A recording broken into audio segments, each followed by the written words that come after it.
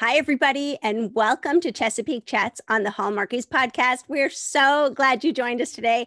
The gang's all here as we talk about the season finale, season 6 finale, not only the season finale, but the series finale. Oh my gosh, it is over. Chesapeake Shores is over. Ann, what do you feel about that? I feel like the last two seasons were so good. I got back into loving the show and caring about the characters so much. So it feels bittersweet. I think that the show got better again, and we got some things tied up and some good storylines the last two seasons, and I'm pleased with the finale with what they did. So it's a bittersweet ending, but I think they did a good job with it. Yeah. Kaycee, what about you? I agree. I got misty-eyed. I'm not gonna lie. I was like, am I getting misty-eyed over Chesapeake Shores? Oh, I sure am. What is happening? 2018 Kaycee would be like, what? But yeah, I agree. It was a beautiful tie-up. Mm-hmm. There were so many things that needed to be wrapped up, and I love how everybody was put in a good place, even if we didn't know the outcomes of different things. Everybody is in a good place right now. Mm-hmm.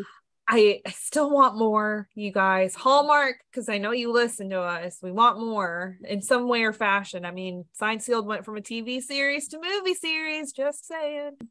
So I really wanted more, and I really felt like these last two seasons really let the actors shine. Mm-hmm.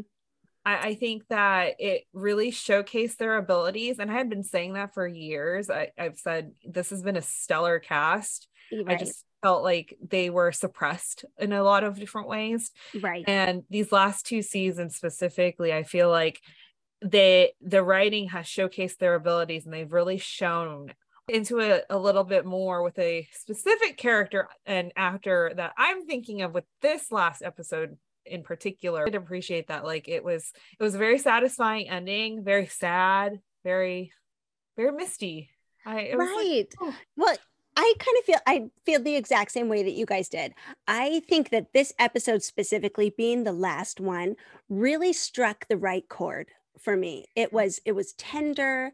It was, everyone has their happily ever after, and in different ways, but at the same time, we want more, because these happily ever afters are just the beginning of a new chapter for maybe all of the characters. Yeah. So of course we want more, but to end it this way is really, really what I was hoping for, because I want a happy ending. Mm-hmm. I want that happily ever after for everybody. That's why I like Hallmark so much. That's why I'm a fan. So. That's right. Isn't that why we all love Hallmark? Because we know what we're investing in, a happy ending, which is what we want to see. Because in the world, everything's crazy and unpredictable. So it's nice to get, And the O'Briens have been crazy, have been unpredictable. They have gone, the highs and lows, and you just see them entering this new era. They gave us so much family togetherness in this episode. Again, we'll get to that. But before we jump into this episode specifically, okay, last recap, when we talked about episodes 8 and 9, Kaycee and I were kind of wondering and curious about the show titles. Why did they title these shows the way they did? And we knew these writers, they're creative, they're thoughtful men. And so we were like, okay, there's got to be a story about this. And Kaycee actually got some answers for us. I did. Our friend Mark, you may know him as Mark Legan, who is one of the showrunners of this show, reached out and shared that the titles are found in the Great American Songbook. So you can Google every title and find the classic song. And for those of you who don't know Fief and Mark, you should go back and listen to our interviews with them from earlier this year. Time's irrelevant, but sometime in the past. And you'll know that they're also classic movie lovers as well. So this also kind of ties into their personalities, I feel like. But I put together a little Spotify playlist called Chessie's season 6, and I will share it in the show notes for y'all. But The Best Is Yet to Come, which was episode 1, that is by Frank Sinatra. Yeah. So, you know, we have Sinatra, we've got Dean Martin, Cole Porter, Etta Jones, Nat King Cole, Ella Fitzgerald. So lots of good. I knew it. I knew there was a story there that's just tied in their love for the old films and the classics. And it's got to be a great playlist. Now that you name all those names, I'm gonna have to put that on. It is a good playlist. I put it on for a little bit. I was like, oh yeah, this song. Okay, yeah. I'm terrible at putting songs with their titles. Right. And then songs with their singers. I just like the song. And then I hear it and then I'm like, oh yeah, that's right. So anyways, thanks for the fun tidbit, Mark. Yes, thanks. Thanks for that. We really appreciate it. Like she said, we'll put the Spotify playlist on the information here, at least under the YouTube channel, hopefully under iTunes as well. Kaycee, what else were you going to say about, you mentioned something about Kevin's backstory. Kevin's backstory. We had questions about Kevin's backstory too last episode. Because it wasn't a surprise to us that he was going to med school. We were like, didn't he go to med school? Yes. So again, Mark says that even though they didn't have anything to do with the early stories, Kevin's backstory was that he was a pre-med, but then dropped out to join the Army. Yes. So he got the training as a medic. So totally different than going to med school. Which is different. Medic training. Mm-hmm. Back home became an EMT. And now wants to go back to med school to become a doctor. So great. Yes. So it's there in the recesses of Chesapeake Shores. The history of Kevin O'Brien. It takes a village. It does take a village to remember all these details and everything like that. So thank you. Thank you for clearing some of that stuff up. Okay. Let's jump into this episode 10. This one is called All or Nothing at All. And man, every scene was so important. Every word was so important. Every conversation, I was like, this is the last conversation. Like, what are they saying? I've got to pay attention. Loved it. Loved how it started out. And what did you think of they rush to the hospital, pick right back up where they belong? What did you think? I was just like, oh no. I was like, Sarah's gonna have this baby in the ambulance. And then she did. And, Kevin had to deliver his own baby, which, good thing she has a paramedic husband. She could just call and be like, hey, I gotta go to the hospital now. And they still couldn't even make it that far. But I liked it. We got right into the, having the baby, immediately. And then, Mick and Megan, like, going from their dinner with this exciting news they have and rushing, to meet their grandbaby. I thought it was a great way to start it.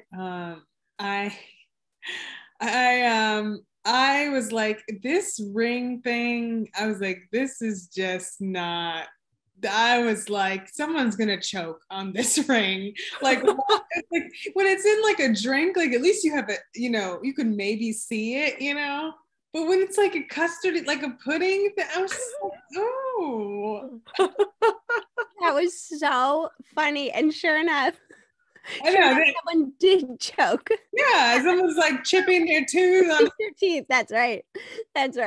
So I loved it too. I loved that when they were in the hospital room and everyone's trying to be quiet for the baby, and they were like, should we share our news? And they wanted to get so excited, but they couldn't because the baby was sleeping. And I thought that was just a real comical scene. That was really fun. That was good. Yeah, so fun.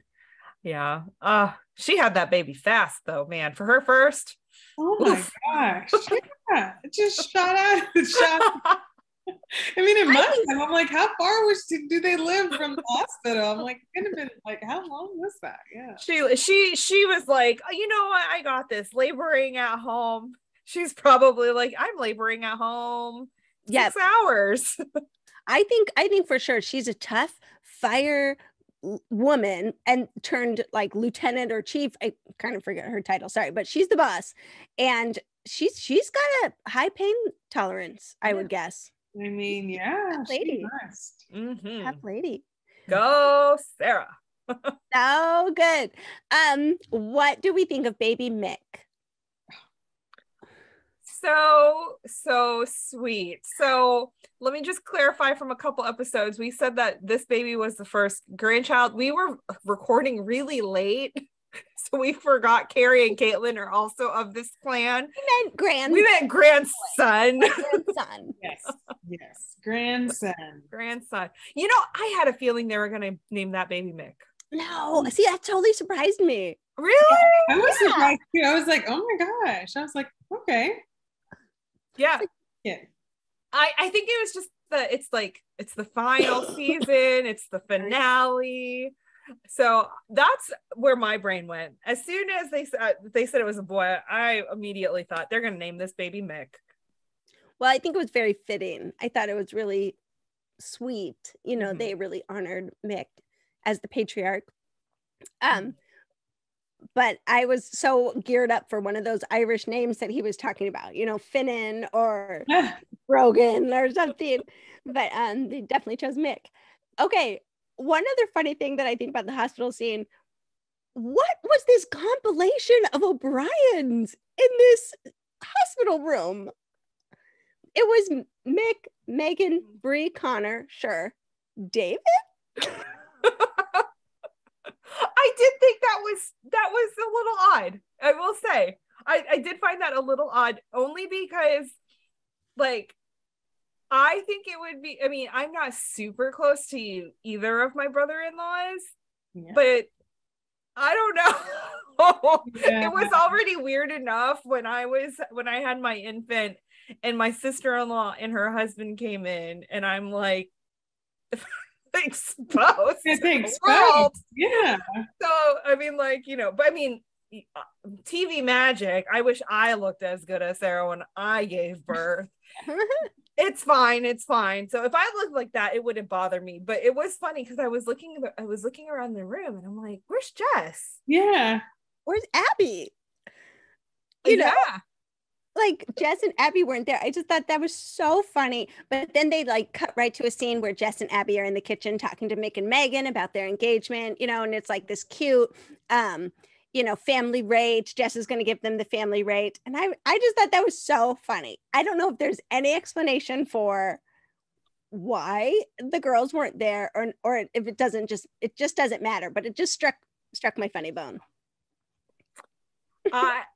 And then right after that scene, don't we jump to Jess and David? Or no, we jump to Connor and Margaret. See, okay, you guys. Okay, here's what was in my head. Obviously, we know something. And in my head, I think that Abby and Jess aren't there because Jess is having a freak out moment talk with Abby about things that we find out later. It's off screen. It's in my head. It's scripted. That's why they weren't there. Okay. And Jess is saying, here, we're just going to make this up because it's the last season. I mean, it's fine. So Jess shoves David out. She needs time alone with Abby. And she's like, here, David, you go see my sister. I got to talk to my sister. What about? Just go. Bye. And David's like, okay, I guess I'll represent both me and Jess at the hospital. And Jess is having a freak out moment with Abby. That's a great explanation. I should write that fanfic. You should. Ho, ho, ho. We'd like to take a second and thank our sponsor for this episode of the podcast. It's the Hallmarkies Patreon. Do you love Hallmarkies podcast, especially at Christmas? Do you enjoy the holiday previews, recaps, interviews, and bonus episodes? If the answer is yes, please consider supporting the Hallmarkies Patreon. We need your help to do what we do both during the Christmas season and all year round. But not only do you help a podcast led by strong, independent women by becoming a Patreon, you get to become a part of the Hallmarkies family. Starting at only $2 a month as a patron, you will have access to our Facebook Patreon group where we talk about the movies, shows, and more all year. We also have many monthly patron watch-alongs with guests like Lacey Chabert, Natalie Hall, Paul Campbell, Mary Lou Henner, and more, giving their behind-the-scenes details of their films. As a patron, you also have the chance to provide input into the podcast and even join us at different tiers. So this Christmas season, spread some cheer to the Hallmarkies Patreon and become a member today. You won't regret it. Go to patreon.com/hallmarkies to learn more. That's patreon.com/hallmarkies. It could be that. Anyway, small little detail. I thought that was so funny. You know, we're just kicking off the episode here and already have these beautiful family moments. And one thing they did really well with this episode is something like that. David's there, you know, in the room, and you know, they have interactions with all the significant others that were kind of tender and sweet. And so it's like the family is growing. Mick said that at the very end, you know, the family is growing, and you definitely get that sense. Happy to see all of them together. So, okay, well, let's jump in. Let's just talk couple by couple. Let's talk about all of their happily ever afters. And then I definitely want to talk about the wedding at the end and how everything wrapped up in that way. But while we're talking about Mick and Megan's engagement, let's digest their storyline here a little bit. They're planning a wedding fast. Yeah, I was like, so how long is this supposed to be? Since I guess I missed that. I don't know. No, they really didn't give us a time frame. Okay, I didn't think so. I was like, did I miss that? Okay. No, they didn't give us a time frame. We're getting married in tomorrow, 48 hours, 72 hours, something. Just right. Enough time for Sarah and Kevin to go home with the baby and then, you know, come back to the wedding with the baby and stuff like that. But so I thought they were just so cute the way they were trying to do things right. They wanted to do things right this time. Yeah. You know, the superstitions of not seeing each other the day of, something borrowed, something blue, something old, something new, you know, that kind of was a cute little theme throughout. But yeah. Any thoughts on mom and dad getting married, Kaycee? I love that we incorporated Gran into this. Oh man, we missed Gran this season. I mean, obviously there are other things that were keeping her from coming. Yeah. Which is very understandable. You know, we want to protect Diane Ladd. Yeah. Protect her. But I really appreciated the shout out that they gave Gran and how she was the one that sent Megan a little token for the wedding. So yeah, so sweet. Yeah. That was very sweet. And I liked how they both, the whole episode, they were sure, you know, they were sure they were doing it. She's taking time off. They're going to go travel the world. He's retiring, which, wow. And did you even anticipate that would be a part of this? Like he would retire? I didn't really think so. I just, you know, we just know how hard he's worked, how long he's worked. He has his own, you know, company. Like that's no small feat, you know. And so I wasn't even thinking of that. I wasn't even thinking like, oh yeah, he's gonna retire. So I was kind of like, wow. I was like, okay, that's a big deal for him, you know. Yeah. But you know, I think it's good. Of course, he has Abby. Abby is super hard worker, reliable, dependable. So he knows he's leaving it in. Yeah. And yeah. I'm sure helps. Yeah. I didn't see it coming either, but it didn't surprise me.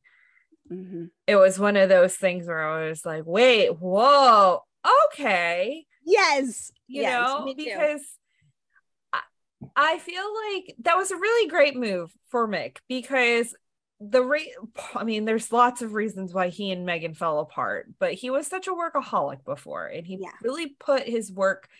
I don't want to say he put his work before his family, but it definitely was a high priority. And I think at times he did put it before his family. I mean, you know, as a parent, you always do the best you can. And sometimes you think that making the sacrifices are for the better of your family until you look back and you're like, ooh, maybe I should have, you know, I should have shut down the computer at 5. I should have gone to the baseball game, even if it was an hour away, or just different things like that. And so I think having him retire and then having him and Megan get married again, it really does show a brand new chapter for him and his storyline and his relationship with Megan. Because now it's just the two of them like to be really cliche, two of them against the world. And nothing's stopping him now. I mean, like, there's no excuses for him not to spend the time with Megan. I mean, I'm sure his 401k is pretty good.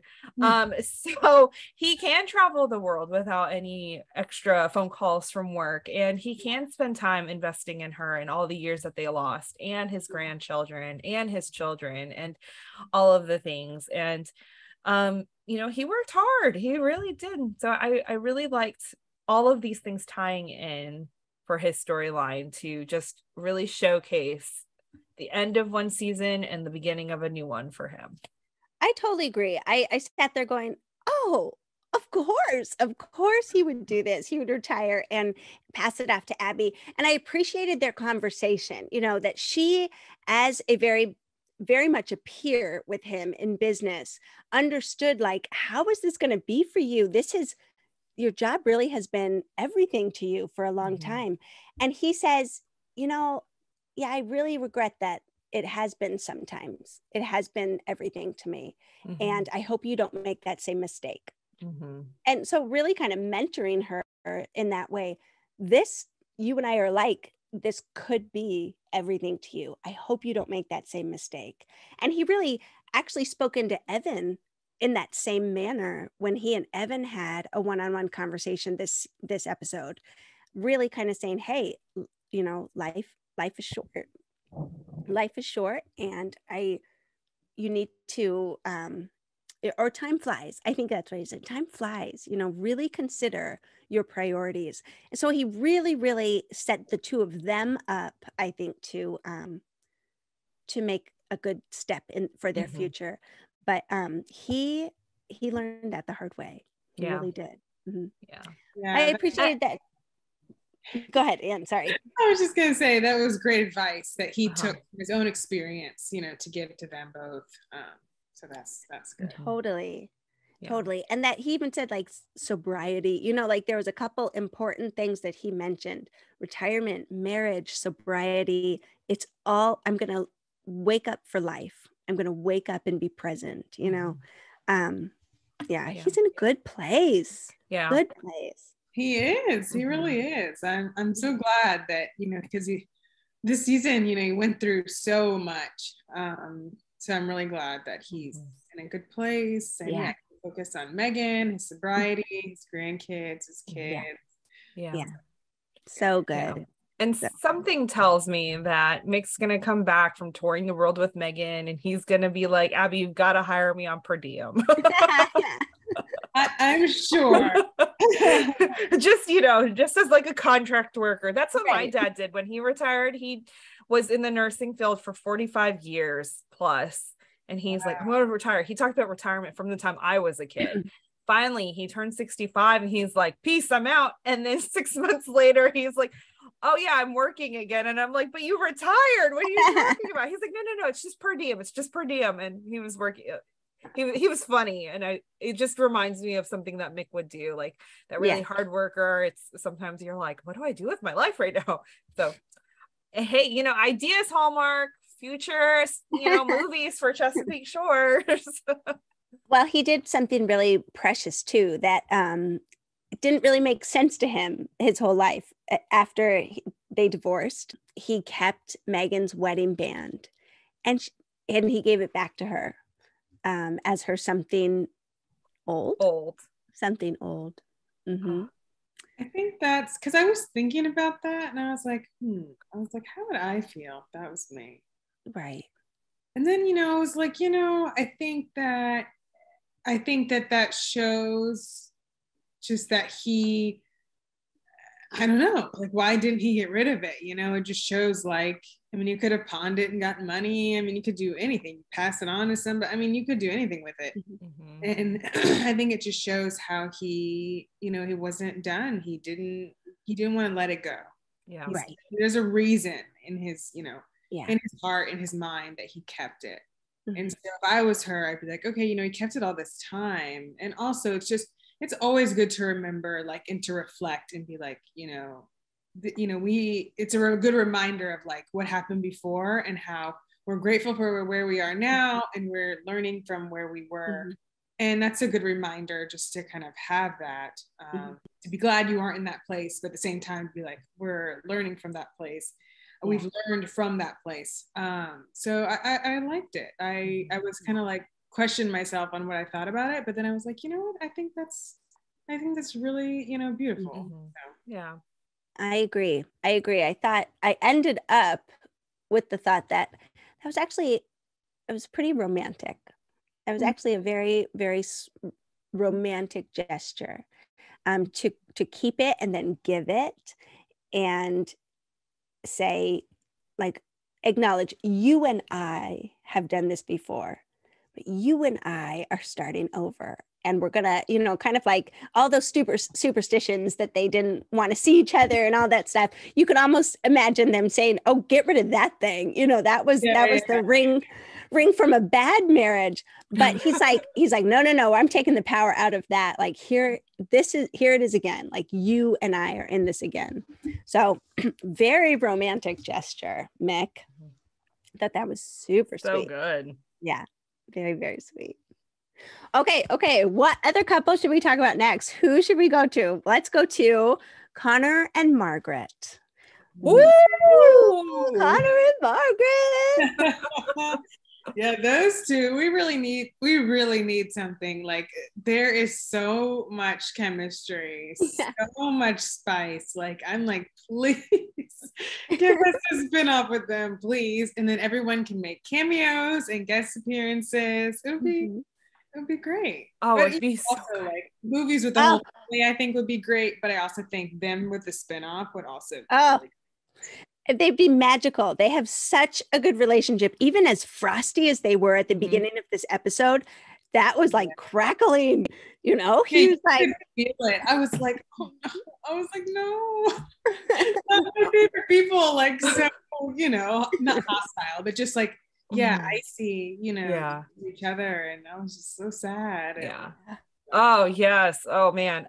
So really quick, I read an article. I think they had interviewed Fief, and I wish I saved the link to the article, but they did an interview. They said that a lot of the things in the last 2 to 3 episodes of this season, they've just packed like another season's worth into 3 episodes is essentially what happened. And so going into that and knowing that knowledge, like having to wrap everything up with Connor and Margaret, I am glad, like all things considered, I'm glad that they had their first fight.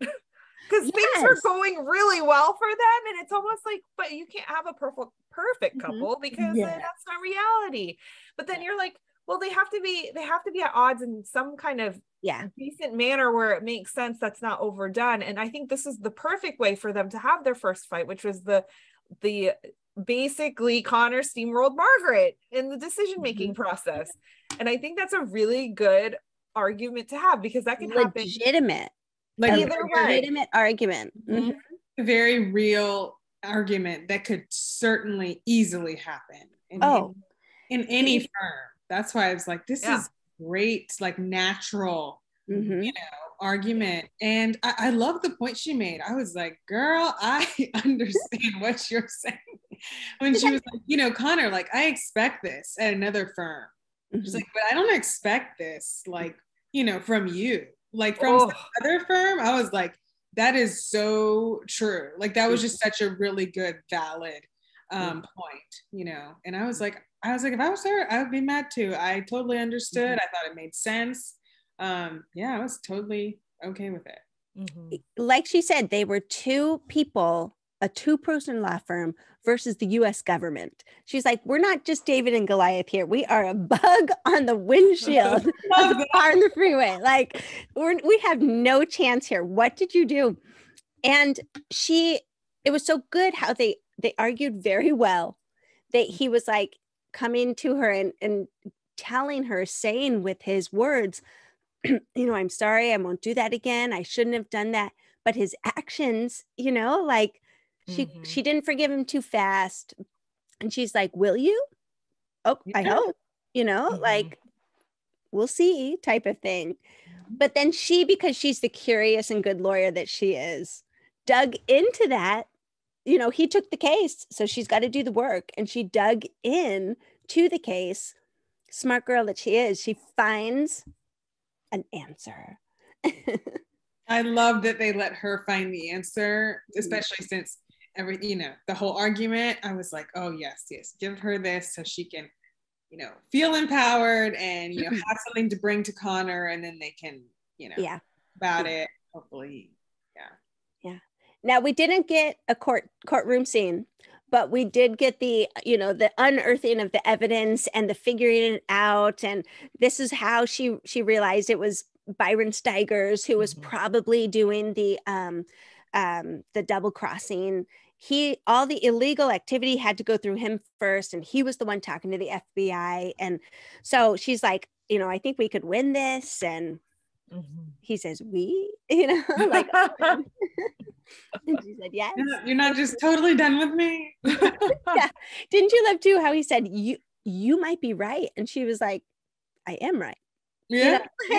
She was like, no, maybe. I am right. She is a boss lady. She's a boss. Oh man. Oh my gosh, Hallmark, please use Marisa Krause all the time, every movie, every show. I want to see her everywhere. She's everywhere. Wonderful. 100% agree with you on that. And okay, so we are really in tune with this show, I feel like, because one of us said that Keller was going to figure it out, and the other said that, what was the other thing predicted? Byron Steigers. You said that, right? Kari. Yep.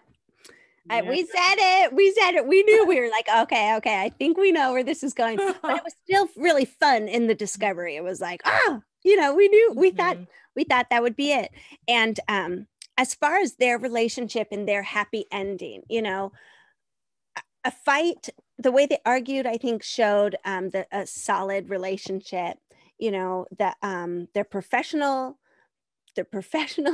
relationship is off and running with, they're probably going to go win this case, and things are just good. I'm actually really glad that they didn't speed things up too much for Margaret and Connor and have him like propose or something extreme. That would have been too much. Yeah. I think it was perfect. Yeah. Me too. I do too. Again, we want a spin-off with these two. And if you're not going to give us a spin-off, then at least give us Andrew Francis and Marisa Krause in a movie together. Oh, wouldn't it be fun to see them play other characters even? That would be. You guys, they are like, okay, let me just set the stage. Okay. We all love Hallmark here. There are certain like star couples that are on your radar. You're like, all of a sudden you see so-and-so and so-and-so, and you're like, yes, like Paul Campbell and Kimberly Susted. You're like, yes. Okay. Here's my thing. Andrew Francis and Marisa Krause, they are the Paul and Kim. Okay. They're like Pascal and Kevin. They are like all of these other people that you just pair up together. Nikki DeLoach and Andrew Walker. I mean, Marisa and Andrew, this is your jam right here, Hallmark. Okay. You need to use them in your next series or whatever the case may be, but y'all need to use these actors together. They are dynamite. Yeah. Everything I didn't know I ever needed in my life. Yeah. Okay. Yes, they're so good together. So really hope to see them. Yeah. And you guys should put them in a movie, and then Fief and Mark can write it, and it'll be great. It's gonna be great. Yeah. And use that girl who plays Harper too, because time is of the essence, right? I really love the scenes where Harper was with Keller O'Brien. The receptionist. She's just so fun. Yeah. Get her too. She can be that person. Exactly. That was really fun. That was a fun dynamic. Fun dynamic. I loved it. Well, I thought that they were absolutely amazing. They're definitely equally matched. Definitely let the battles begin is what they said at the end of their or the beginning of their relationship now. So they were fantastic. Why don't we go and jump to Abby and Evan? Oh, I don't know. I want to talk about everybody. Let's talk about Jess and David. Okay, Jess and David. David we finally get to see the David that I feel like we know in this episode.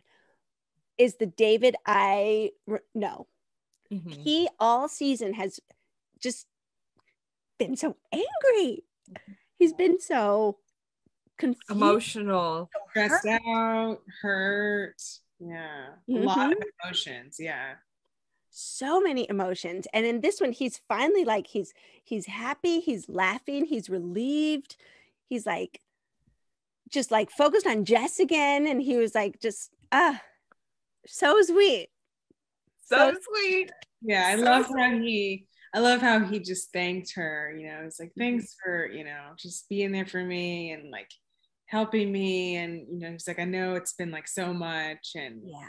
you know, that's just, yeah, having gratitude for your partner like that and like speaking it is so important. And so I thought that was so, I just thought it was a great thing he said because it was true. And, Yeah. you know, it's nice for, I know for Jess to hear that, you know, appreciation. So, Yeah. yeah. So nice. So he is relieved that Connor and Margaret found this evidence against Byron Steigers. He said he owes them a lifetime of home cooked meals, which I was like, I will take that. That's a good fee. Okay. Connor was all over it. And so he's just like, ooh, just, you know, ready to focus on Jess again, which is good because Gonna need some more focus time. Oh yeah, I did not see this one coming, you guys. Of all the things, I really didn't either. And I don't know why, but I should have seen it coming, but I totally didn't. I was like, no, they snuck it in. They snuck this in. We had this whole Jess, am I going to be a good mom thing last season. yeah, that's right. So when they said it, I was like, that's right. I remember. All the way to the last season. So it surprised you, Kaycee? Oh, 100%. It surprised me. You know, we heard Jess and her fears about her being a good parent, good mom. And then, you know, I'm not really sure if I even want children. And, you know, it's okay. That's okay. Sometimes, especially for Jess, she's gone through trauma in her life with her mom leaving her. Like that leaves a big impact on somebody. And so just like all these different things for Jess, it's very understandable. Like, how can I be a good mom if I never had a mom figure in my life, or my mom left? What if I do the same? You know, just these different things. And so, and my thought process was, you know, we were just going to leave Jess and David in a good spot. And then we started having this conversation. And then I'm like, oh, wow, okay, this trial really showed Jess that she is a strong woman and she can do whatever her mind or wherever life takes her to. And so I'm like, and then they're talking about like, okay, so you like want to start having kids like after the court case, after the winery, after the all the things. And I'm like, oh, okay, they're gonna start trying, like, you know. And that's what I thought. Start trying, you know. And she's like, well, like, how about no? Let's sooner, you know, sooner. Like, how about sooner? Now, like right now. Let's go. He's like ready to go. Okay, right now. Oh my gosh, not the window. Shut down that deep B&B, you guys. The Eagle Point is shut down. That was so cute and so funny.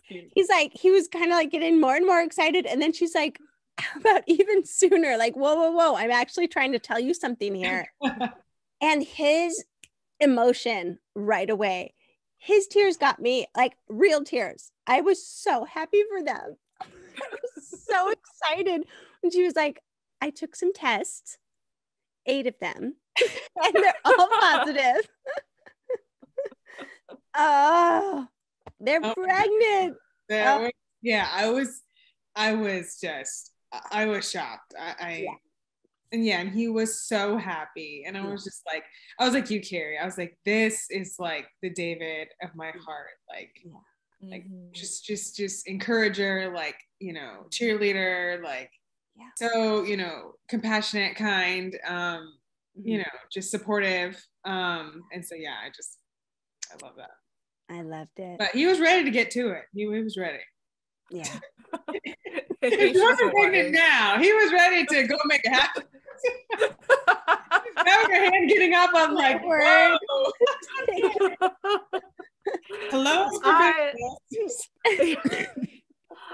I love it. I love that was the biggest shock, I think. This well, maybe this season for me. I really like a lot of the other things. I was like surprised, but you can kind of tell. But this one literally had me going, yeah, yeah. So it was just the perfect way to end for them. Just that things are going well, things are stable. They were ready. You just really had that sense that they were ready to now expand their family and start a family, I guess. So so happy for them. They're just the cutest. Love it. Love Jess and David. Always have. We always will. Great couple. Kevin and Sarah are just ending in such a happy place, such a good place with baby Mickey, Johns Hopkins, and just again, I feel like we saw the Kevin that we just love in this episode. The original Kevin who wants his family to be happy and together. He was just so happy this whole episode. Yeah, he was. He was. We just love Sarah and Kevin, and I feel like this season, looking back, they didn't have their storyline was really the baby, but I think they had such a big storyline last year that it makes sense that this season is a little lighter for them. Sure. That's true. They had like a hard storyline last season. Yeah. And at the same time, though, Kevin could really step up, like, all through Mick's admission of his drug abuse. Kevin really was. I mean, he was concerned about Mick and the narcotics. He was concerned about Sarah and her pregnancy. Really kind of, you could see this passion for being a doctor and for helping people in that way really develop over the course of the season. So it was a very small storyline, short, but it was important for him. Yeah. He's so steady. The character of Kevin has been steady throughout all 6 seasons here. And he's the brother that you want, so and just like hot dad in a tie, like that's all you need from Kevin. Like, they had to give us the one more shirtless O'Brien, because I was like, wow, okay. I don't think I've ever seen someone say, how do you like this tie? And I'm going to wear a shirt. I just don't want to get it dirty. I know, that was funny. And then they had more, sexual jokes just this whole episode. I was like, oh, well, maybe I'll, put it on later. That's cute. Cute. Marriage. Cute. Marriage is fun that way. Okay. All right. Yes, love them. All right, now let's talk about Bree and Luke. Bree and Luke. Okay, Bree and Luke. Bree O'Brien and Luke. Bree O'Brien. Super surprised that she calls him, and he has checked himself out against doctor's orders from recovering in the hospital from this gunshot wound. She's like, where did he go? She doesn't know where he went. He's not answering the phone. And she's just like, oh man, I got to find him. She's asking about him. Finally, he shows up at her doorstep on her porch and says, hey, Sullivan has been telling me you've been asking about me. Sullivan, the parole officer, who again is doing these good deeds for Luke. I think their relationship has changed. So that conversation was so important. What did you think of that conversation, Anne? I was just like, Luke, I felt sad. And I just felt so sad that he, sees himself that way and felt that way. And I was just like, Luke, please don't break our hearts. Like, we want you and Bree to be together, and that's what a relationship is. being together through highs and especially lows. Yeah.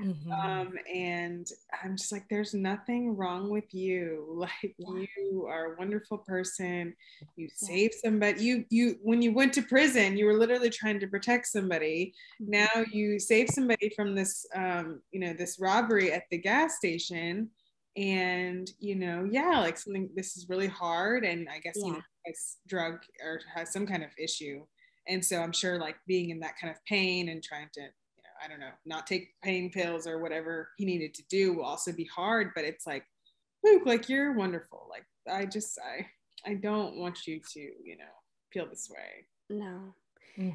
And you see his journey. He was on such an amazing trajectory. He's helping Mick and supporting Mick. He's running the bridge. He's really, really definitely in love with Bree, even though he didn't say it. We all saw it. Yeah. And she felt it. And he himself is like, it almost took this thing to remind him he's bad luck, to remind him of his, he just doesn't think highly of himself. He's been really down on his luck, and he doesn't trust that things are going well. Thinks things are going to go badly. So this was his turn to sabotage. Turn to sabotage their relationship. That's very true. Yeah. He had to come up. She had to be the strong one. She had to say, no, what we have is true. What we have is real. And it's like, we have a connection. And it was probably good for someone else to sabotage something that she had to realize that she loved so much. Yeah. I will say, this is the scene I was talking about in the very beginning of our episode. Amelia Ullerup literally crushed it with this scene. Just the emotional heaviness of everything, the heartbreak. Again, looking back through the last 6 seasons, I feel like her character, the character of Bree, has always been a little like, she's been kind of like up and down, up and down, up and down, but we've never seen an emotional range from her. Yeah. And I think that this is perfect for Amelia to showcase again, like what she can do as an actor for these very emotional situations. And I really liked that. I like that we were able to see that. I like that we were able to see her passion in it. And as Bree too, because Bree has been the sabotager of the relationships. And so usually it's been for her, it's like, okay, I guess we're done. And like, she just goes. But this time, like, her heart was truly, truly in it. Like, she loves Luke, and for him to do this to her, I mean, just the weight of that, it was so beautifully done. Yeah. And both, I mean, even Stephen Huszar, like, you can see the tears welling up in his eyes. And I was like, oh my goodness. I know, he was trying to be strong. You know what I really loved? I thought it was such an olive branch, such a little gracious thing to say for her to say, will you at least come to the wedding? I think you owe Mick that much, because she knew he wasn't just yes, he's in an important relationship with her, but he had become part of the family, especially someone very important to Mick. And so her acknowledging kind of very unselfishly, you need to be there for someone else, and put herself aside. Can't you imagine old Bree being like, I don't ever want to see you again. Don't even think about coming to the wedding, kind of just like putting herself first a little bit that way. She really put herself aside, said, you have to support my dad. You have to support Mick. Would you at least come to the wedding? And I think in a way, because the next time we see him, he is at the wedding, even after he said, I can't come to the wedding, because that would be me coming back to you and back to your family, Yeah. But I think that she needed to still extend that invitation for him to realize, I can't push them away. I can't push, like, I'm a part of this family. I want to be a part of her life. And because it was the whole family who was wanting him in, wanting to accept him. Yeah. We saw that just through Mick, I guess, but when he comes to the wedding, I was like, oh, okay, Luke is a man of his word. I know what this means. Yeah. I liked what he said to her. Yeah, I can't remember exactly what he said, but I liked what he said. You know, he's just like, you know, I wanna be like in this, like with you, Mm-hmm. you know, and I think we miss that as human beings. Like that's what a relationship isn't just about, like being happy and having fun. It's really just the mundane and the highs and lows of life. I mean, that's what it is. You know, just your best friend, somebody you want to be there, want to get annoyed at every day, and want to cheer you on, and want to comfort you, and want to encourage you. Yeah. And that's going to be good times, and it's going to be not so good times, and that's just what life is. So I really like just how he kind of said, like, I want us to be in this together. Yeah. You know? I like that. I like that too. So when I saw him there, I was like, oh, yes. Yeah. And he needed to be at a place where he was able to choose something good for himself. And he saw that Bree is good for him. The O'Briens are good for him. And he needed to say, I deserve something good like this. Yeah. And he got there. And I was really happy about that. That was cool. Cool to see. Yeah. Yay, Luke and Bree. They worked it out. Yeah. Good. Where she was the strong one. Oh, I just loved it. I thought that was awesome. Okay, now let's talk about Abby and Evan. Yes, we've covered all the rest of them, right? There's so many. But we started out, that was a huge question starting out season 6. Who did Abby call? What, we still had Team J, Team Evan. Who are we rooting for here? Who's her happily ever after? And which was so cool, so funny how they brought that back around later when Jess says, Team Evan. Yeah. Team Evan. That was funny. So anyway.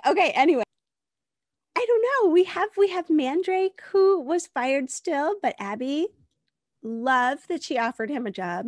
Yes. You have to have Mandrake. So Mandrake has to be around. Okay. He's wonderful. I love him. I'm so glad that, that Abby, she really cares about him. Because he's like always around. Like you're basically ignoring him if you never talk to him, which is rude. Totally. And Abby's not like that. So of course she always like offers him cookies and just talks to him when Evan's running off doing, avoiding situations. Really? I love how kind of Abby just kind of, she's just kind of like, well, you can come work for me. Well, she's a savvy businesswoman. She knows a good thing when she sees it. And she's like, if he's foolish enough to let you go, then I need you. You're so capable. You're my right-hand man, which was so cute to see. She said, did you hire Mandrake back or did you talk to Mandrake? And he's like, Evan says, yeah, well, he's kind of deciding between like working for you or working for me, basically, is what he said. That was funny. I like that. I did too, yeah. Well, we had just enough time in this last episode to peel yet another layer, that last little layer to Evan and his backstory. Yes.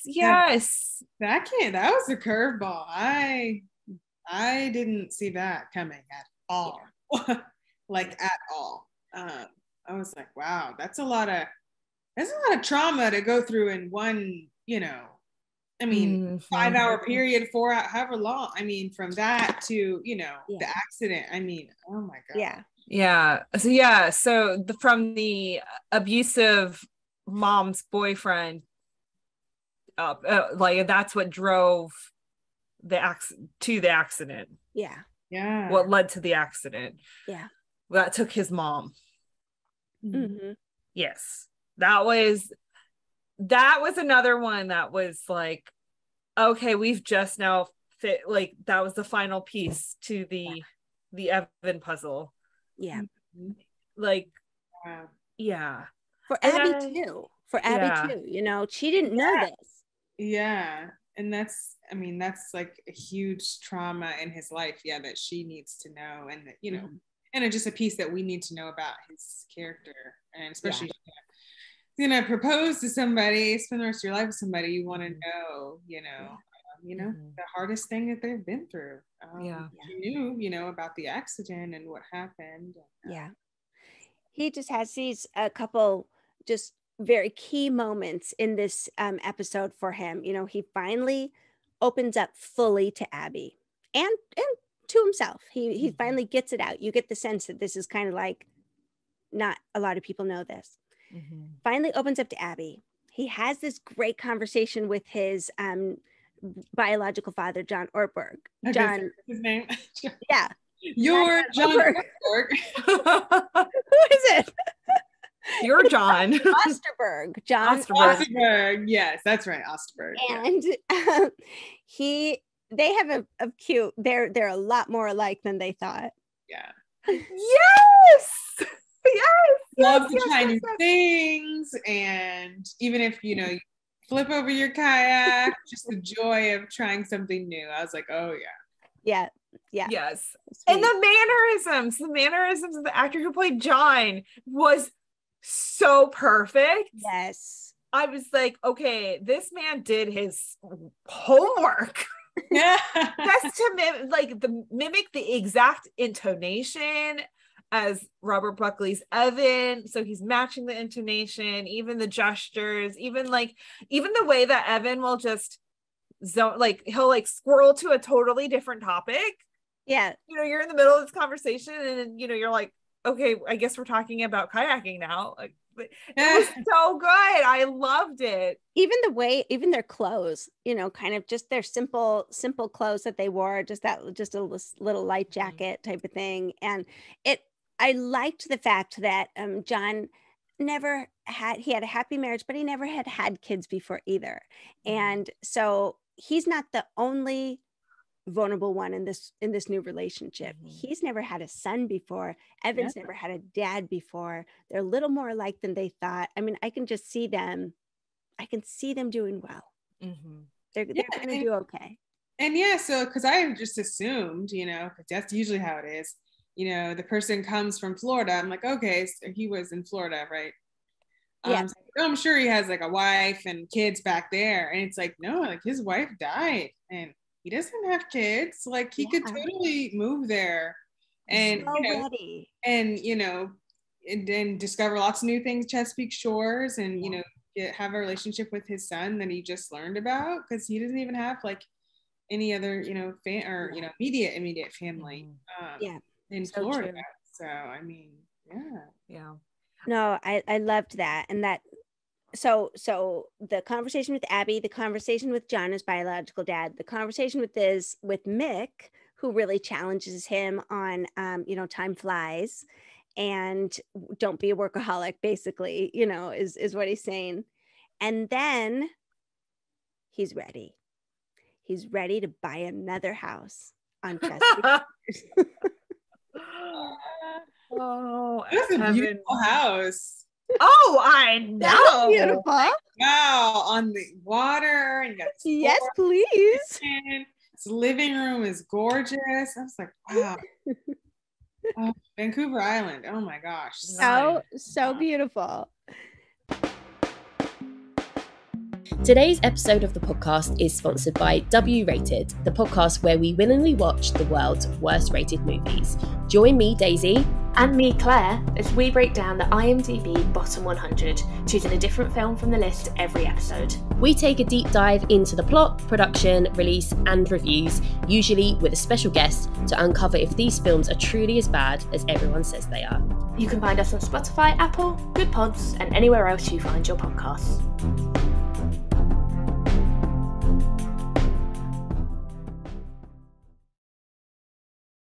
So Kaycee, what did you think about that? Did you anticipate?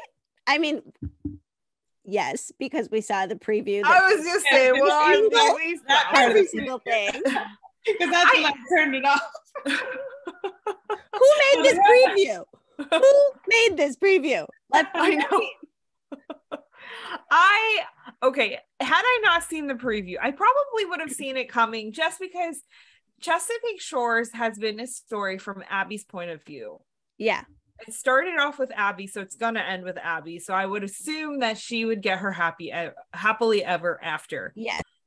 I loved that it was simple. I love that the proposal was just the two of them in their gorgeous new house. I love that it was just, it was very perfect. It wasn't flashy.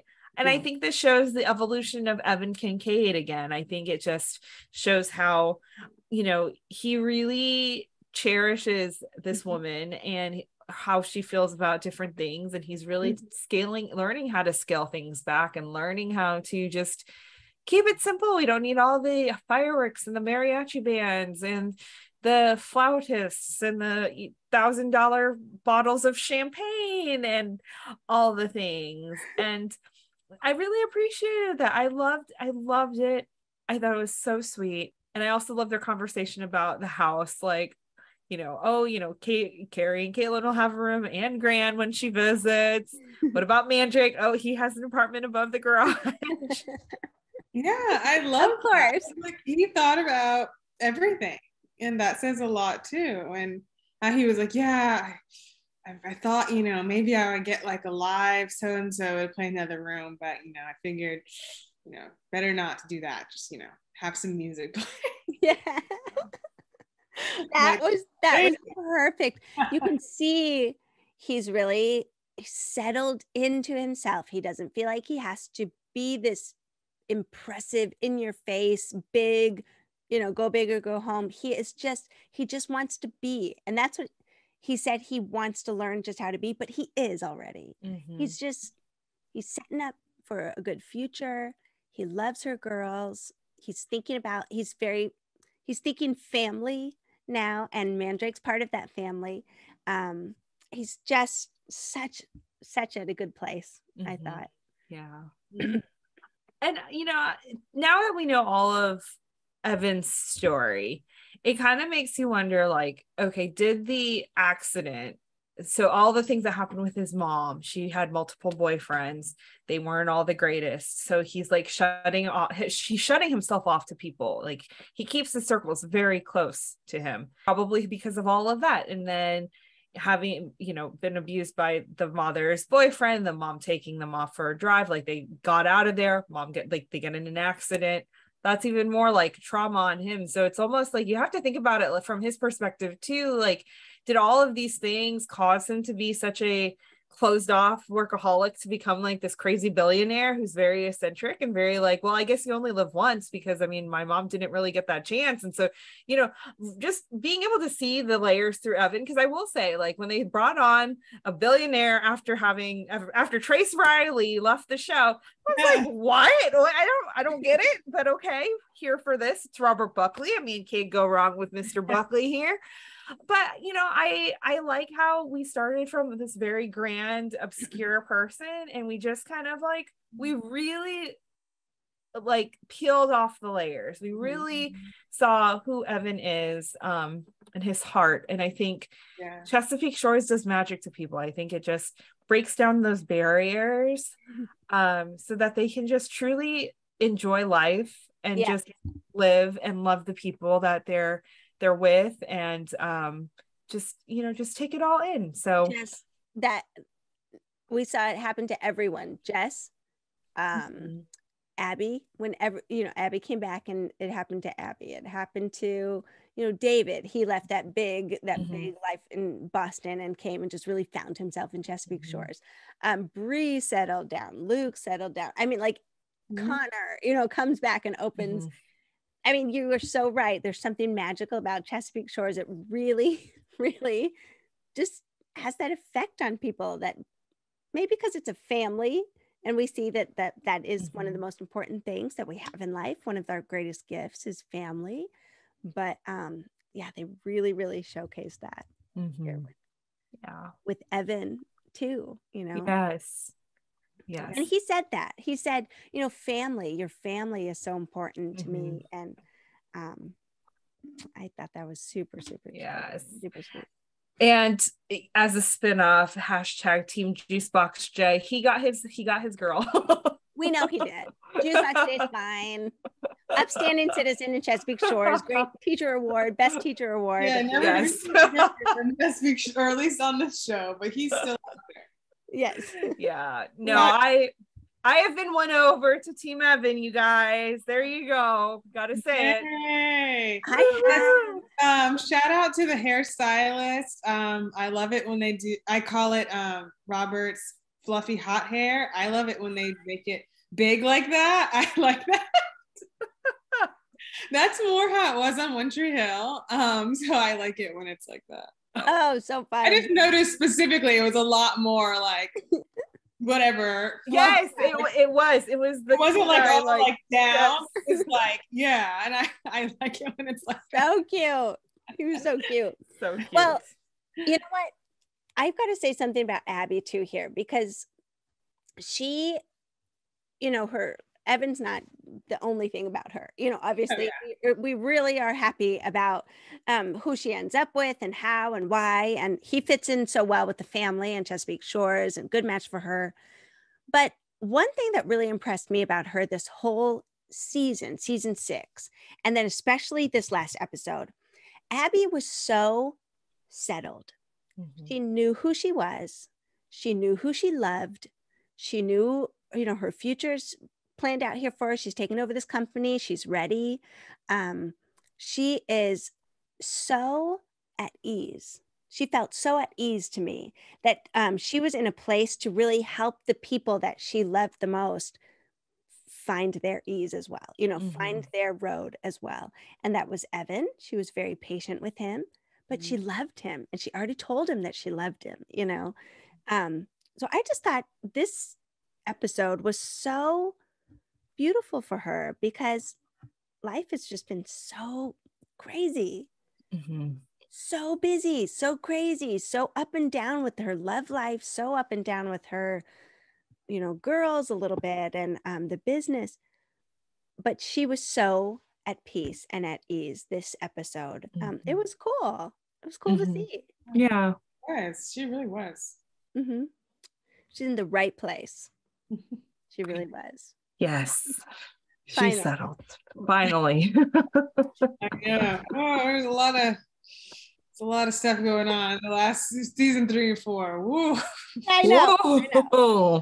But to find that person that she said, I love you and I like you.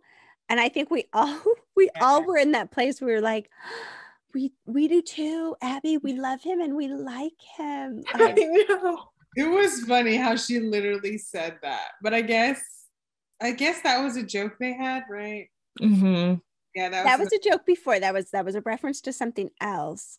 But we did not feel that about Trace necessarily. He was very polarizing character. Some people loved him. Some people did not. Ooh, Evan, you find yourself loving him and liking him, you know, just like yeah. So, yeah. So and I will say, I have to say it again. I mean, Jesse Metcalfe made a choice to leave the show. I mean, for reasons that nobody knows. You can speculate all day long, but nobody really knows unless you are Jesse Metcalfe or you work on the Chesapeake Shores cast. I know how hard it is for those of you who are book purists, because in the book series from Cheryl Woods, it is Trace and Abby. That's Endgame. Yeah. You have, I mean, in this industry, I mean, when you're making a TV series and your lead quits for reasons only known to those working, you have to do what works. I mean, yeah. I am a book purist myself. I cannot stand it when a book really, or a series deviates completely from the book. Anne of Green Gables and Anne with an E, perfect example. Like Anne of Green Gables, the third movie, also another perfect example, because I am a book purist. I have to say though, you have to put watching this series, you have to put that aside and you have to just watch it for what it is. Because I think they did a really great job incorporating a new character, making him different enough than Trace so that you're not like, oh, this is a cop out. This is a copycat. Yeah. trace. Sure. Yeah, exactly. Trace replacement. And just watch it for what it is. Just, know that the books are completely separate, and know that this last half of the series is also completely separate, and just give it a try. Because I know that's a lot of people's hangups. It was, Jesse Metcalfe left the show. Well, the books were Abby and Trace, so how can we have another person? But I would say, just try it, and you might be surprised, especially if you really have to just set the books aside and just watch it for what it is, because it really is good storytelling. I mean, they give the actors a lot to work with these last 2 seasons. I mean, in my personal opinion, and they really showcased that, and they really elevated the show. Yeah. To something even greater than I had even ever expected.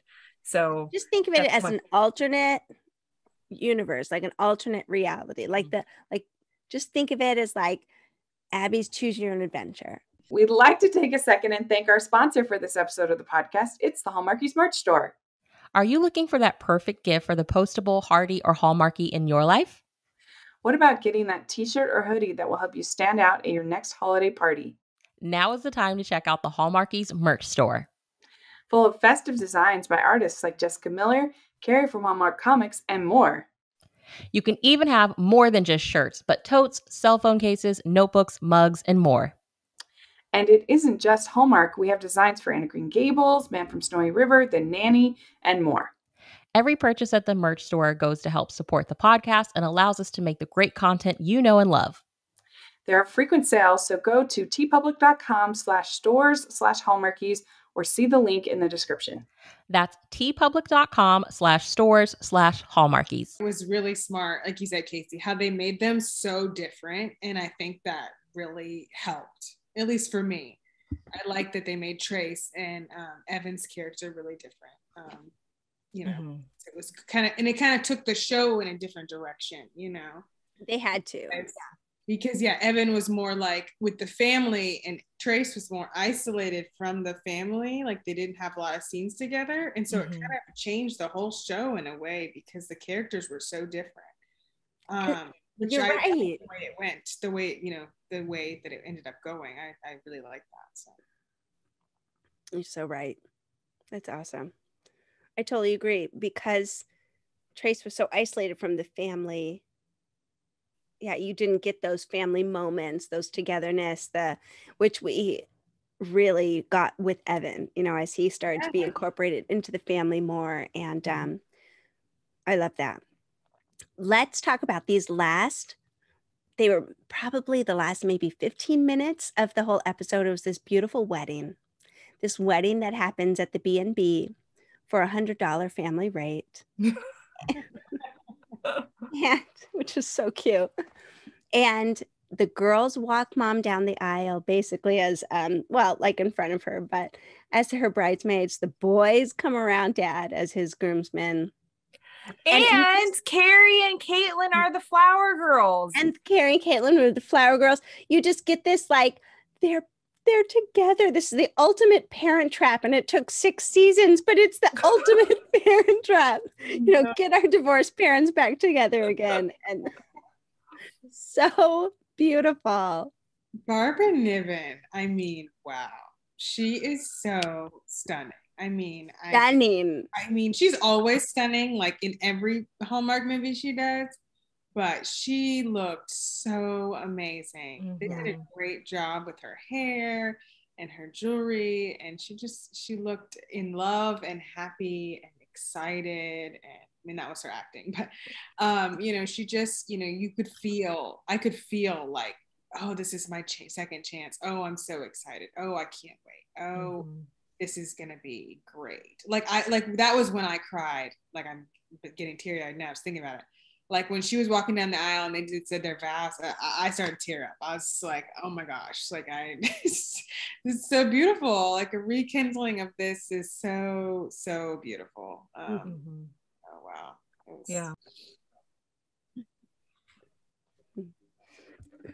I do think that they said some really beautiful things to each other during their vows. They didn't really vow anything to each other, but they just spoke words of like life and love over their over each other. And that was really, really precious. I thought that they, I don't know, I thought that it was the perfect short wedding, the shortest little ceremony. Let's get to the party. That was funny. Yeah. I love it. TV, you're not going to have any like special music or anything, but this is a sweet little moment. Yeah. You also caught a glimpse of some cameos in there. We did. We sure did. I snapped a photo and sent it over to you, Kaycee. We saw the head writer himself, Thief Sutton, in the congregation or as on the guest list there. Yes. Right next to me. That was so funny. Yeah. And the producer was the officiant. The officiant? Yeah. Dan Paulson. So good. That was good. I bet that was fun for them to like actually be on the other side of the screen. Yeah. Definitely. I love that. We have this great iconic ending. After the wedding, everyone's sitting around the campfire right behind or right to the side of the home on Chesapeake Shores, and they're happy, they're toasting, they're saying these great things, they're teasing each other. I mean, it was so O'Brien-esque. It was exactly what I wanted from this episode and how to end it. I was like, this is perfect. Just perfect. Yeah. And I got my montage. Yes. Oh, I just love a flashback montage. I mean, I know it's like the cheesiest thing. I don't care. I want it every time. Every series finale. I always love it. Because you're just reminded of how much growth there was, just how many great moments, and just how much love and care and family. And and you saw Diane Ladd. I mean, And Gran, and it's just I just love that. I love that. And I loved how the song they used for the montage was a slower song of Home. And I'm like, first, so good. It was so perfect. I also want to know who did the cover for it. I would like to also add that to the Chesapeake Shores playlist on Spotify. Oh, that's a good idea. But I loved how it was the perfect, the music was perfect for the ending, because it was like, yeah, we're all home. Yeah. We're coming home. Because in the beginning, season 1, episode 1, everybody's coming home. Yeah. Everybody's like coming from different places to go home because Gran gets sick. And now it's like, and that's like, the upbeat, like, okay, we're going home. Yeah. Okay. And now we're ending it. And it's like that slower, more nostalgic, sweet, like, let's take a look back at the journey. Yes. That was beautiful and so necessary, and something I didn't know that I needed or wanted until it was happening. And I was like, thank you. I wanted to see these moments of by season, basically. I mean, I'd have to go back and look, but just these, that's where they came together. That's where they acknowledged we are important to each other. We got to figure something out, or, let's celebrate each other. And that was so, so beautiful. And what they did really well here, I thought, in this last scene, is that they gave us that little glimpse. We know Jess and David were pregnant, but the O'Briens didn't know. We know, Abby and Evan were engaged, but the O'Briens didn't know. And so they had each person had their last kind of say, their last little line and their last little say. And it was such a happy moment. And even the significant others were acknowledged, and like, there's papers to sign if you want to be a part of this family. Luke, Margaret, Yeah, that was sweet. Yeah. That they got to acknowledge them, specifically Margaret and Luke. Yes. They're just in a newer relationship, not engaged or anything yet. I thought that was sweet. So good. They also said something about them. Yeah. How about Mick tearing up? I know. Okay, that was what got me all like misty, and I was like, Yes. I know. I agree So with good. you. Whenever he like gets emotional or like is like tearing up, it just makes me. I mean, I was like, didn't bubble over, but like my eyes were getting glassy, and I was like, oh, not again. I know. I just cried at his wedding, and now here I am about to cry. I want to know, I want to know if this was the last scene they shot. I would love to know that. Or was it shot or was the wedding the last scene they shot? I would love to just know like the dynamics there, because I feel like, I mean, it had to have been at least one of the last few scenes shot, just because when each of them are giving their speeches, it felt personal to me. Mm-hmm. It didn't feel like actors just spitting out words on a page because they had to. It really did feel personal, like each person. So, you know, when Mick gave his speech, like it was personal for Treat, you know, it was like literally his last speech for the show to the family, and like, even your family. Yeah. We were able to acknowledge like this has been a really hard year for him. You know, it started out with his heart attack, and and even him, just being able to just kind of really personalize it and say, this is the journey I was on this year, and you guys were with me. Was really precious. Yeah. And I meant actor wise, as an actor, it felt personal for me, like from the actor standpoint, like, you know, like not just from the character, but from like the actor, like the actors are giving their final speeches. That would be good to know. Was it the final? Was it the actually the final shoot? You almost think it was, because of the Sunday afternoon and week, you know, promo that they were running that said, hey, Chessies, you know, watch the season finale tonight. Everyone's in their wedding clothes. Oh, you're right. Yeah. I mean, it makes sense. And it was it like dusk? Dusk. And then the wedding was, so I mean they could shoot it the day before, then do the wedding the afternoon. I mean, all kinds of crazy stuff, but it would be interesting to know. So so good. Listening, let us know. Was this really the last scene? They're saying goodbye to all their castmates, co-stars. So nice. Literally. I took a picture of the took a picture of the last scene with them all together, and then it was like the Chesapeake Shores in the background, and I'm like, I don't know what I'm gonna do with this picture, but I took it. I can't resist taking it. Screenshot on my phone. I know. Oh, yeah. So beautiful. Yeah. And each speech was so perfect for the character and for the actor. I mean, everybody was tearing up.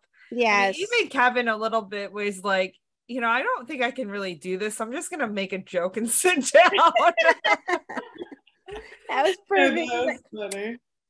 Cheers. Well, that's what I mean. Well, that was what I was meaning, where, you know, Kevin is like, he was so happy this episode. And it was almost like he's just happiest when everyone around him, when his family's around him and they're happy and things are going well, he is able to like loosen up, crack a few jokes, you know, just be the brother. Be the fun big brother. Yeah. So we hope that some way, somehow we will see, you know, a couple of Chesapeake Shores, you know, movies. Yeah. Or we keep saying you should put Margaret and Connor in a spinoff. Be really great. Or please put them in a movie. But it was a good finale. It was a good finale. I don't think it could have been any less. I would have been disappointed. Any more, I would have been completely overwhelmed, you know, to do anything else. This was just, like I said, they set the right tone, hit the right chord. Like they just knocked this out of the park, and makes me want to go back and watch, if not all of them again. At least our favorite seasons 5 and 6, and makes me want to go back and watch some of those, just kind of relive those awesome, fun moments. And this was just a good season. It was very good season. Very, very well done. Lots of ground covered, lots of character growth, lots of relational growth, lots of, I mean, it's just so much packed in. Yeah. Yeah.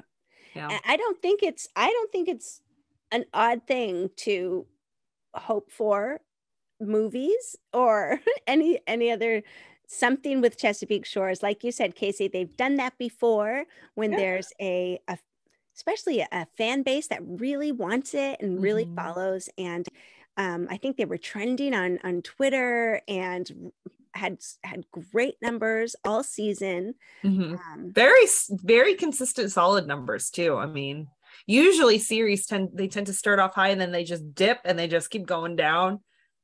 This one, like when I was checking the ratings, it was very consistent. And in the last two, it increased. I'm sure when I check tomorrow, I'm sure it'll be even higher. Maybe than last week. It's like 1.5 or 4 or 5 or something. It's like 1.3. Like like almost the whole season. I mean, like very consistent. Very consistent. Yeah. Very. And I hope it's something that they're very, very proud of, very pleased with. It seems like it. It seems like everyone was very proud of their work on Chesapeake Shores. Really, really finishing on a high note is a wonderful thing in this business. Yes. Finish on a high note, leave them wanting more. And I think the last 2 seasons also really showcased, I'm going to say it again, they really showcased the actors. For like, it did take me a little bit by surprise where like Mick's storyline was really heavy. But if you think about it, the rest of the season was not really we never really got anything from Mick's storyline until now.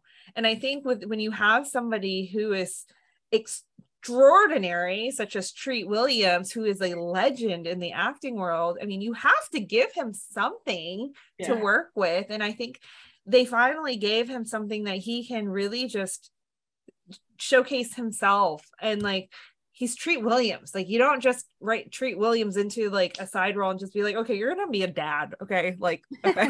You're gonna be a workaholic dad and we're just gonna send you off. You'll just show up here and there. I mean, they really built him up. Like season 5, I think they really built his story, and then they gave him a really good solid story for this. And he does, he honestly deserves that. Being who he is. And then all the rest of the actors too, just being able to showcase even the girls, like we had Caitlin and Kari and their little storylines, which is, that's great for them as they're budding actors and becoming young adults and everything. And we kind of watch them grow up through the years. And you have like Andrew Francis and his character. I mean, you really saw the dynamic growth in him, starting off with like him and his terrible attitude from season 1 and just how he grows and how he matures and how he becomes more confident. And you have Jess, who is also just like this very scared and flighty kind of girl, and you just kind of see her evolve and you see her become a really strong, confident woman as 5 and 6 progress with her and her relationship with David. And then with Bree, I think that Bree's always been an interesting character from my point of view, because she is the artist, she's the writer. She's also middle. And so I think, for a little bit there in the series, she was almost like Jan Brady in a sense, where she was like, we focused so much on Jess and David and the stolen boyfriend, because I mean, we thought David was going to end up with Bree, but it's all good. And then we have Abby and all her relationship troubles. And then you have Bree, who's like stuck in the middle because, and I think that this, especially this last episode really let Amelia showcase what she can do on an emotional range. I mean, because through the series, it was just like very like consistent. And then, Megan Ory is amazing as always. And I think for Abby, it just let her relax. Abby was able to relax for once.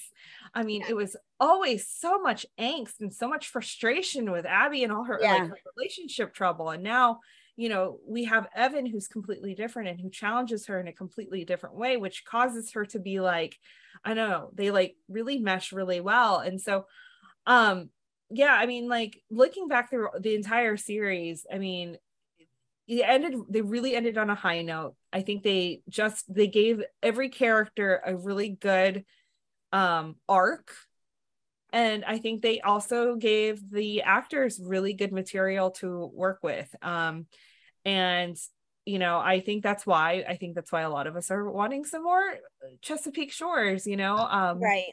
And that's amazing. It's really why we've had so consistently been interested and had so much fun recapping these shows.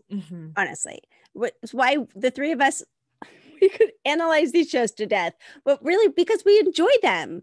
We love them. They're interesting. These stories are so good, and we've had tons of fun on Chesapeake Chats just recapping, which has led to connections with the writers, and a chance to interview some of the actors, and Andrew Francis and Marisa Krause specifically, and hopefully it'll open doors for a little bit more, and hopefully a little bit more Chesapeake Chats coming at you, if people have listened to this and really enjoyed it as well.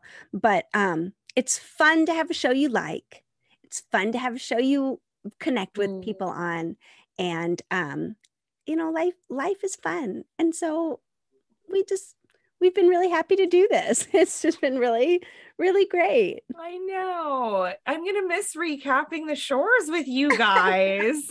I know. It's gonna be sad. We won't, be time to be like this. Well, unless we get something, then we'll be very excited to return. Yes, we definitely will. Oh, well, hopefully this won't be the last you hear from us on Chesapeake Chats, but definitely watch the show. Go back in the Hallmarkies archives and watch our recaps and enjoy these with us. There are other people who are recapping Chesapeake Shores as well, who are interested in Chesapeake Shores, that we say go for it. Listen and enjoy what they say also about Chesapeake Shores and everything that this Hallmark series has brought you. Girls, it's been fun. That's good. I'm really sad. I like talking with you guys. No. Have to get together and talk about something else sometime. Something else to say. Yes. Well, or we can have a Chesapeake Shores Thanksgiving movie that I've been pitching for years. Yeah, maybe we should do that. That's a perfect family for a good Thanksgiving, right. Right. Crazy stuff going on. Yeah. I mean, we could try and pitch more ideas. I mean, like you really need some ideas for more Chesapeake Shores. I mean, we'll pitch the ideas and be your biggest fans. How about that? That's what we'll do. But Kaycee and Ann, where can people find you on social media? You can find me on Instagram and on Twitter at Kaycee__Simpson. Mm-hmm. And you can find me at awscott21 on Twitter and Instagram. And come on over to Instagram to find me at Hallmark Comics. That's Hallmark_comics. Sometimes I'm not super active with my comics anymore, but I am on there to interact with all these Hallmark awesomeness that is all over Instagram.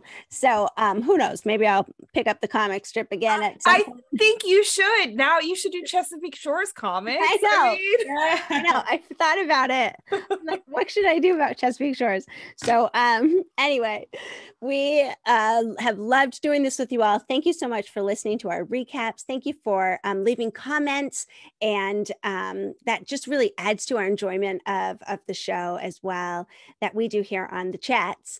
And follow Hallmarkies podcast all over social media so you don't miss any other great content. We cover everything on Hallmark Channel, and heading into the Christmas season, we are here for you. If you ever wonder if anyone is here for you, Hallmarkies covers everything. Everything Christmas. It's the biggest part of our whole year. So we will have all the previews, all the recaps, all everything. The things, everything. But definitely thank you to everyone who was involved in the Chesapeake Shores project, and for bringing us such a great quality show that has been so much fun. Mm-hmm. All right, everyone, we will see you later. Thanks for joining us. Bye. Bye. Bye.